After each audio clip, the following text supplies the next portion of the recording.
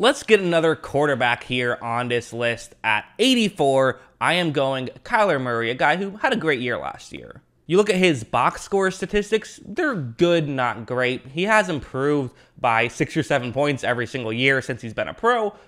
In terms of passer rating was over 100 last year with a 24-10 touchdown to interception ratio. And while the passing yards are down, keep in mind he missed some time last year. So that might be one of the issues you could have with Kyler, is he does miss some time. That's probably a fair thing to put in his negative column, I would suppose. You go over and look at his PFF grades. PFF grades, very good. Offense was over 80 both years, and his passing grade got significantly better from 2020 to 2021. His running grade was actually really bad last year, according to PFF. I had a whole video where I kind of posted my theory on that of, when a play works out, it's benefited his passing grade because he scrambles out and then throws one for a touchdown. But when it doesn't work out, it might only hurt his running grade. That was just a theory. I'm not sure if that's true, but that's a theory. But a play like this is exactly what I love about Kyler and why I have him on this list, and why I think that next year I would bet on him getting higher on this list, is because he can do stuff like this, where it's going to be man coverage that he's going up against, and watch what happens. Right off the bat, Kyler takes the snap, there's pressure coming, and nothing is open. If this is, Tom Brady, whose, spoiler alert, is higher on this list than Kyler Murray, the play's over. Brady has to throw it away, and that's the end of the play. You move on to another play.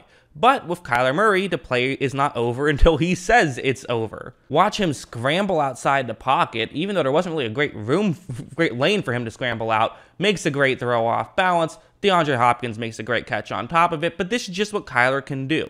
I think he does do a good job at just running an offense. I think he does do a good job at all of that stuff. But there's just the added benefit of when everything goes wrong, he can still make something happen, and he can still just give you extra value on top of whatever it is the rest of the team is earning you. So because of that, that's, I think, the difference maker in what makes Kyler better than just, one of those quarterbacks who I had in the 90s, why he's in the 80s, is because he can consistently do stuff like this. I can't put him any higher because we have seen some inconsistencies with Kyler in his young career. I'm expecting him to get better at that, but this is the right now list, so that's why he's only where he's at. Thank you for watching that clip of a better version of the NFL Top 100, or at least an attempt to make a better version of it. Hope you guys enjoyed it. Remember to follow me on Twitter, at Jackson Kruger on Twitter. You can check me out there.